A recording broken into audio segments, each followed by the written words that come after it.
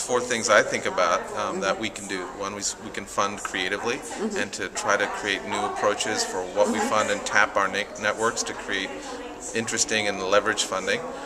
We can fund, we can experiment with new strategies, and so in our case it was partnering with a pharmaceutical company to be a strategic partner to invest their resources on their behalf. The fourth is to partner with each other, and so I shared about our experience with the Juvenile Diabetes Research Foundation, where we invested in an Italian company and essentially are helping co-develop a drug that could have application for type 1 diabetes and MS, and the reason we did that is that to spread the risk and to take advantage of collaboration. And then the last thing we can advocate for things like the congressionally directed medical research program, Modern Cures, the Cures Acceleration Network, with and more funding for the FDA, with the view that we need to have more advocacy, both in terms of to lead to more funding, but also to more regulatory authority for the FDA to approve the drugs faster.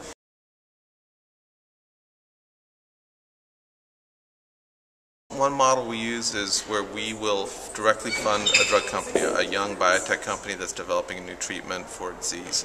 And so what we'll do is we let people know that we're interested in supporting early stage innovative companies, and then we'll fund that, we'll evaluate that research and fund it.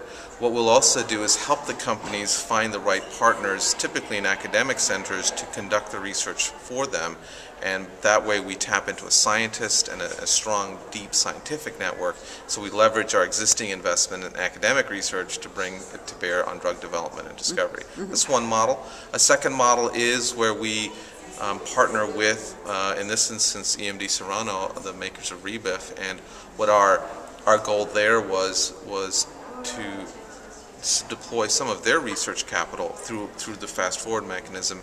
Here again, we issue calls for proposals, requests for proposals from universities as well as academic centers.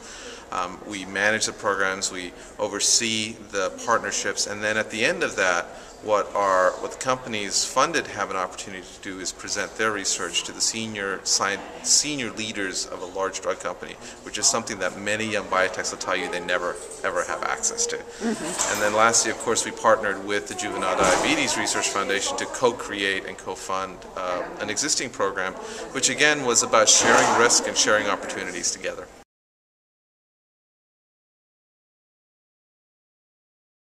What I'm excited about is that I think in the room, with patient advocates, we are, as I said, planted a lot of seeds. We've been growing a lot of research. It's beginning to pay off. And I think the key for us is to now, how do we harvest this and not leave the harvesting to others?